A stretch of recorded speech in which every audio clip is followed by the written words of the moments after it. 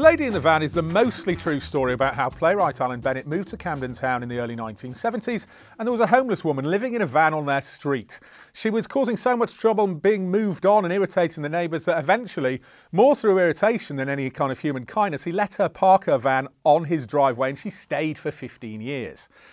There's some poignancy in the parallels between his relationship with this cantankerous woman played by Dame Maggie Smith and the relationship with his mother played by Gwen Taylor. I should also say Alex Jennings is fantastic as Alan Bennett, and there's a really, really good supporting cast, as you'd expect, as it's directed by Nicholas Hytner, who used to be the director of the National Theatre.